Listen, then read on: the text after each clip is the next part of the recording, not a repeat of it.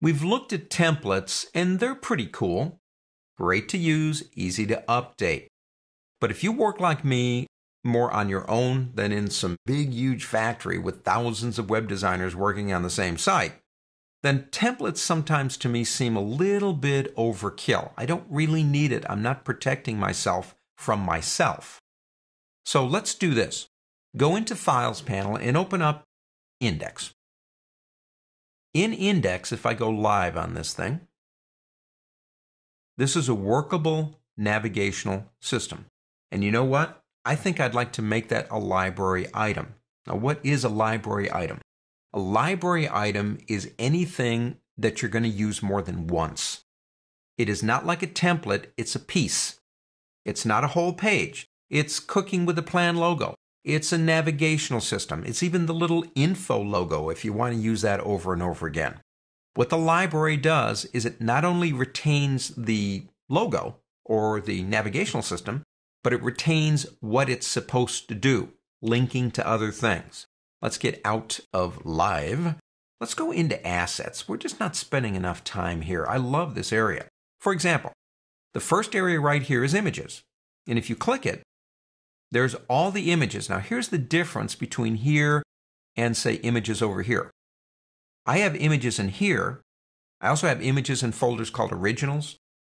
This gives me all of them regardless of where they are. So it's kind of like a universal. I'm going to find them anywhere in the site and I'm going to give them to you. And the other thing, of course, is the really nice thing is it actually shows you what the thing is.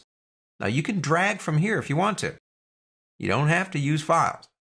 The next one down is colors. These are the colors that are being utilized in this site. And they're saved automatically as we use them and save the pages.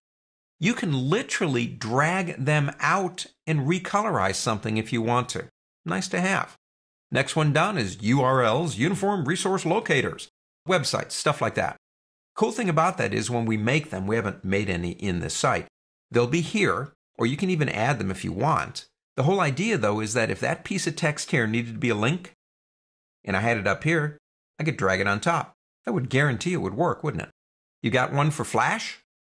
You got one for Shockwave. You've got one for movies. You've got one for scripts. We do have scripts in this, JavaScripts. We have one here for templates. There's our template. And finally, getting down here, the library. The library is an area where we can put something, a piece, and check it out. I still actually have a library card. How many of you guys still have a library card? I can go in, I can check things out, I can bring them back, check something else out. I'm looking for something on this page that would be an excellent candidate for a library item, and I'm thinking menu up there, that navigational system. So I'm going to click on Home Base. I'm going to come all the way over here and shift-click on Contact Us, select everything. Now drag it from here into this top box right here.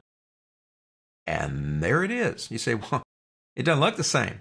Well, understand, these are individual objects. Graphics, that's all they are. But they're constrained inside this div, which is long and thin. There's no div down here to constrain them. They're just objects. So that's the way they're going to look. But the cool thing about that, if you think about it, if we decide to use this library item in a vertical area, well, they'll fit. They'll work just like a glove.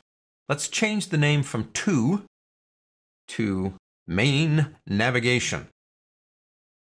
That's going to ask us to update links if it needs to. I'd say probably you're going to say yes to that. And there you go. We have made our first library item. Let's go ahead and close Index.